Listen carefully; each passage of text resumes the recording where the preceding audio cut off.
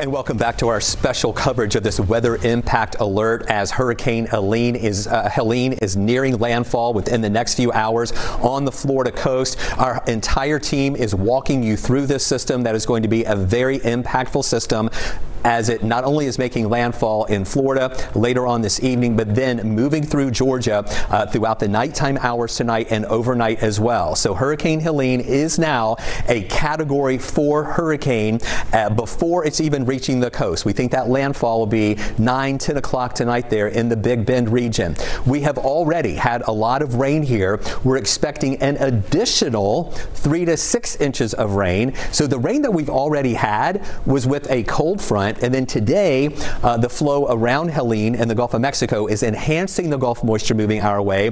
But then the rain shield with Helene still has to get here. And that's going to be overnight tonight and into early tomorrow morning. So we have a lot of rain. That is going to cause some flooding in many areas. The next concern is the wind. We're talking about 50 to 70 mile per hour wind gust in the areas where we have a tropical storm warning. Most of us are in a tropical storm warning. We have some counties on the south side, like down towards Spalding County, Pike County, Upson County, Jasper County, and Butts County, where we have a hurricane warning in effect. We could see winds there at 80 miles an hour. The other thing we're watching is the tornado risk. That's mainly going to be over into parts of East Georgia on the east side of that track. Here's the storm, Category 4 right now. Now, there's the center of that circulation, but all of Florida is feeling the impacts right now. This is a very large storm system that is sending in those bands of rain there to the Florida Peninsula. And it's not only have tornado watches there, but there's a tornado warning just north of the Fort Myers area. As you move up into North Florida and into South Georgia, another tornado watch in effect. And with that, we have a couple of tornado warnings there too. We expect the center of the circulation. It almost looks like that has taken a little bit of a jog over to the east. We still think this is going to be moving up to the Big Bend area with that landfall tonight as a Category 4 hurricane moving inland during the evening hours. There you can see those additional tornado warnings there in South Georgia, another tornado watch in East Georgia and into South Carolina. And this is where you can see kind of the flow, the circulation around that counterclockwise flow that is feeding in all of that moisture into our area on top of the rain that we've already had thanks to the front that moved in for the first part of the week here for the yesterday, during the day today, and now additional rain is going to be moving in, and that is going to be flooding rain here in our area. Here is the track we're watching, Category 4, max winds at 130 miles an hour right now.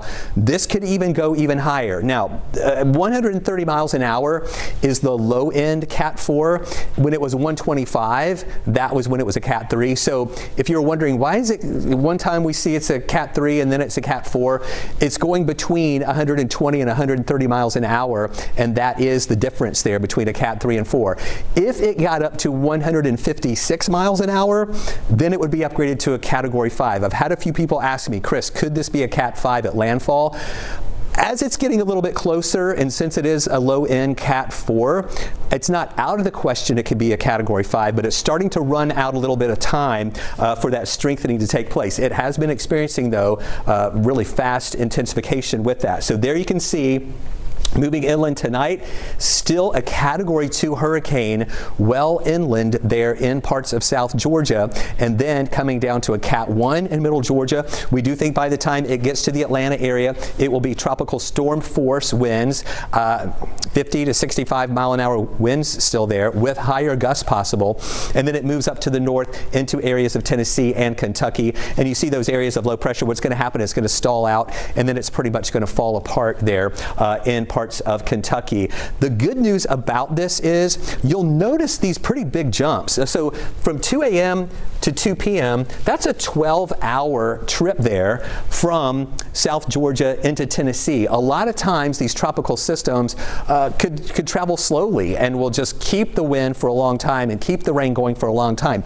At least this one is moving pretty quickly. This isn't going to stick around long. It's going to really, the main window of those higher impacts for us will be, let's say, from 2 in the morning till about 8 in the morning, and then things are going to be improving later in the day for tomorrow. So this is what I want you to be aware of before we get to the bottom of the hour. This weather impact alert is still in effect for the rest of the night now.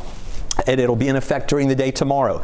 The impacts we're watching: rain, and this is going to be flooding rain. The wind will be damaging wind, tropical storm force winds, and then we're watching for the risk of storms. So you still most likely have power out there right now. Prepare for those outages now. Make sure you are charging your phone, you are charging your devices. If you lose power, you will still be able to get information from us on those devices on our app. And then also make sure you have batteries as well for the flashlights or anything else you need for some power. Are we going to break now? Okay, stay with us. We'll be back with much more. Jennifer Bellamy and Jonathan Martin are standing by at our news desk as well. We'll have more from them and the rest of our team coming up.